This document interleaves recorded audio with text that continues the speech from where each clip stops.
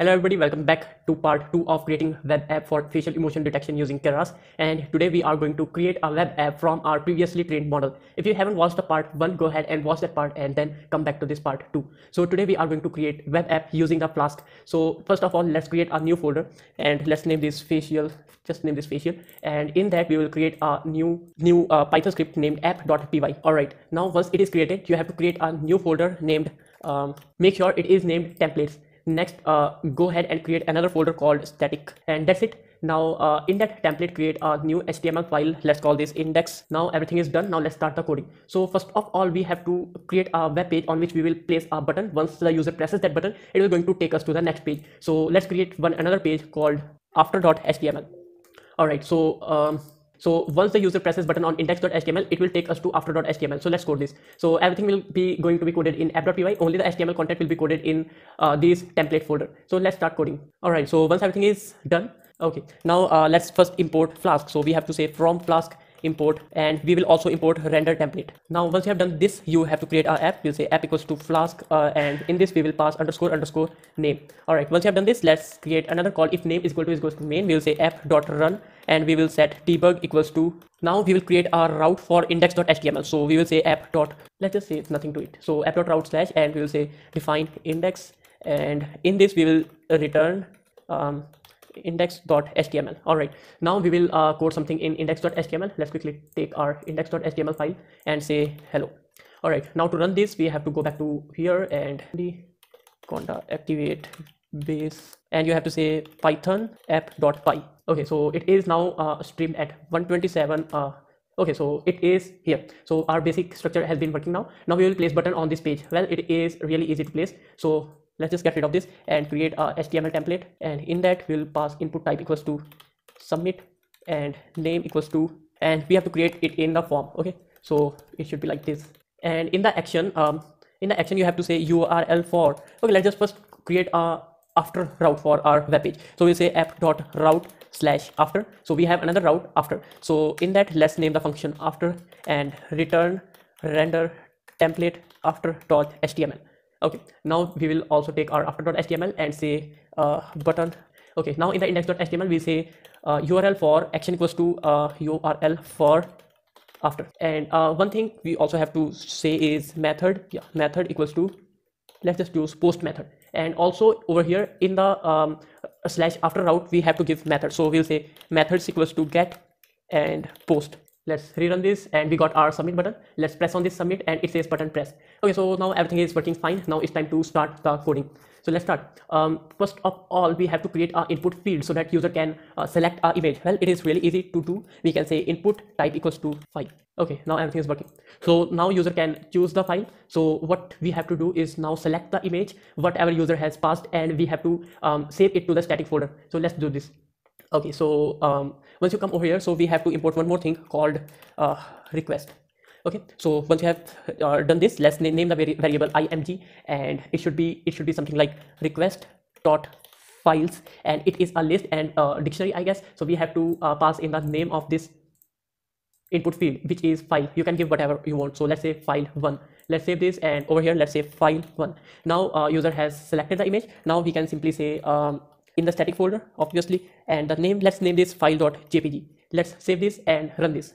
Okay, so we got an error. So it says bad request. Oh, okay. Wait a minute. So what we have to do is in this form we have to tell the browser like which type of file it is sending to the next page. So we can say this by saying enc type equals to multi-part form data. Okay, let's save this and rerun this. Okay, so it says button press. Let's get to the static folder, and here is our image.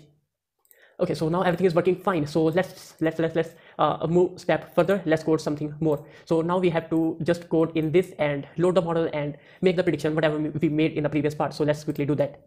All right, so now the image has been saved to the static folder. Now we'll load this again using the cv2 opencv so that it is converted to numpy. Okay, so we can easily say cv2.imread the path to the file. It is static slash file.jpg, and we will read this in grayscale. We will also have to import cv2. Okay, okay, so let's now convert this to 48 by 48 pixel. Okay, so let's do this. cv2.resize, and passing this image and the size 48 comma 48. Okay, now we can send this to for prediction, but where is our model? So we have to load our model. So we can say like from keras.models import load model. Now we have to place our model in this folder. So let's do that. Copy and paste it over here. Okay, so this is our model named model3.h5. So let's load the model. Okay, so we have loaded the function. Okay, so we can say model equals to load model, and it is model underscore 3.h5. So now we just have to say model.predict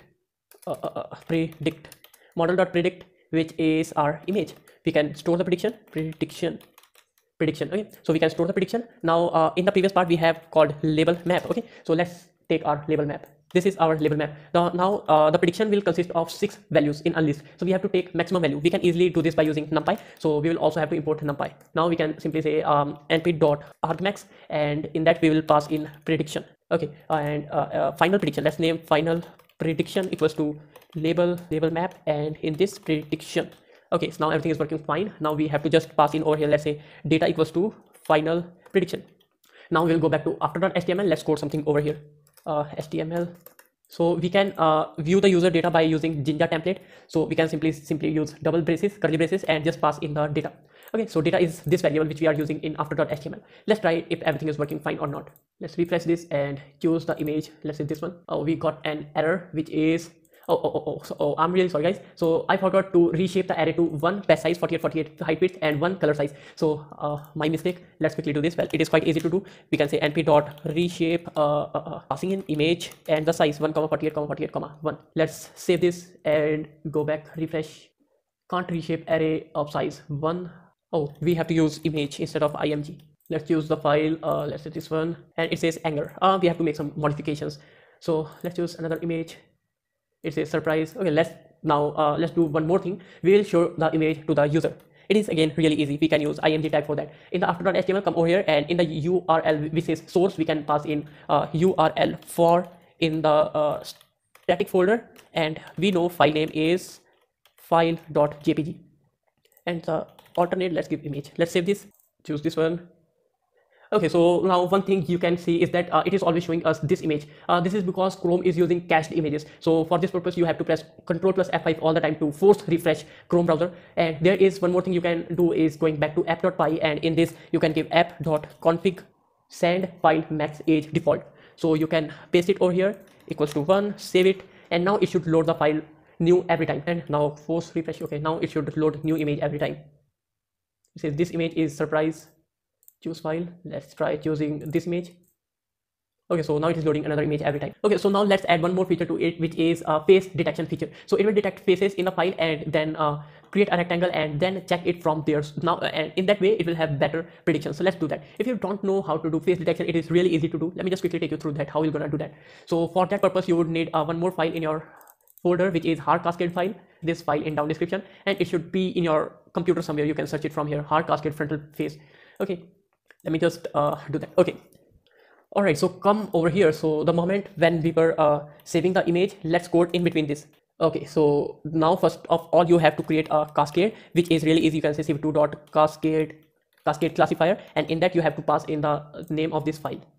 Okay, once you have done that, most of your work has been already completed, trust me. So now let's read one more image. Let's say img1 equals to, okay, now we will detect for faces. So we can say faces equals to cascade dot detect multi-scale, and in that you have to pass in the image, which is img1, and scale factor 1.1, and then minimum neighbor. All right, now we will create a rectangle on the face and save a cropped image. So it is really easy. You can say for x, y, w, and h in faces, you can say cv2 dot passing in this img1, and starting coordinates will be x comma y, and ending coordinates will be x plus w, y plus h. And now we will also create a cropped image. We'll use slicing for that, img1, which will be y2 y plus h, and x2 x plus w.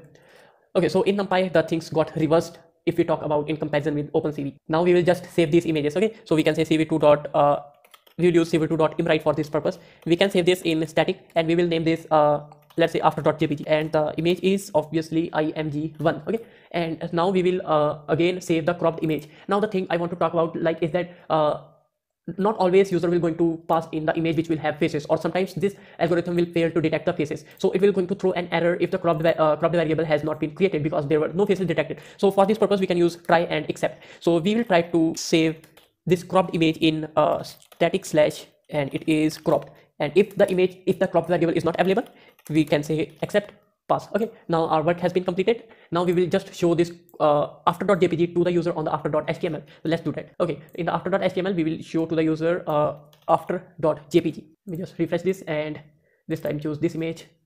It says has im right. Oh, over here I am WRITE. Let's refresh this. Let's choose this image. Oh, we got another error.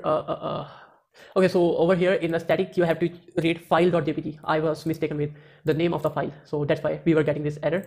Okay, so it has detected the face and created a rectangle on the face, and it has detected surprise. Now the problem is it is showing us grayscale image. So how do we do that? So again, it will be really easy to handle that. So what we are going to do, we will create rectangle on this img1, but this will be colored image. And for the detecting purpose, we will create another gray image by using cv2.cvt color. All right, and in place of this we can say img1, and we will detect for faces in gray. So we can change this from here, and now gray, gray. Now we'll refresh this and run this again.